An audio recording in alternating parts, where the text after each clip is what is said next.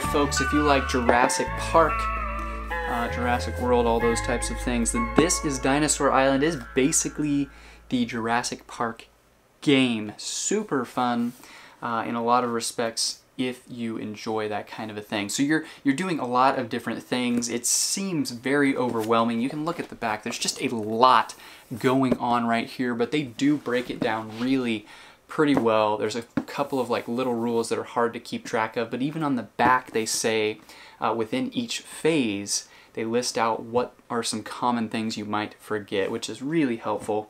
And you do look at the boards and they have phase 1, 2, 3, 4, and so that really helps out as well. So phase 1, you're doing different research, gaining DNA, moving your cold storage up so you can store more DNA, that kind of thing, because you're using that DNA to create, I almost said monsters. They're not really monsters, they're dinosaurs. So you're creating these different dinosaurs in your park, and so you're managing your park, you're having different visitors come, but you also have to manage the threat level and security level, because if your security level isn't high enough, park visitors get eaten, and that's bad for you. You lose victory points. There's a lot of really interesting things to try and figure out. There's upgraded phase 2, you get to kind of upgrade your little areas and park and different things like that, and so you can upgrade some of your different lab actions. There's 2 that start out blank, so you take these tiles and they add different nice things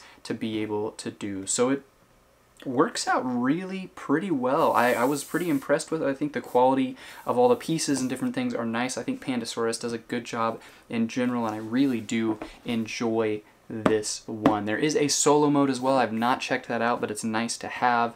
I saw the solo cards and different things looked nice. Another thing I like is that they have these different cards that you turn out, and these cards are for short. There's a short game, there's a medium game, and then a long game. And so I really like that if you want to play just a shorter game, I think this game is definitely designed to be a longer game. And so if you want the full experience of making everything work and run, the long game is probably what you want to go for. That's the main experience, but you can definitely do the short game, which is just a nice thing to be able to give you to play a game that's not as long. And so I like that they have that in there as well. But those end round goals, basically, that shows you what happens to spring the end game, and then there's also some plot twists. So with those, the game can really change quite a bit depending on how you're playing, and I really enjoy that variability of doing the same thing but changing it just a little bit depending on what you've got there. So that is Dinosaur Island. If you want to basically have your own little dinosaur tycoon, this is a great game to be able to do it. There's a lot in this heavy box. Really nice, really enjoy that. So hopefully that gives you a nice little touch and a taste of what this is, what it does, and why it may or may not be right for you. Thanks.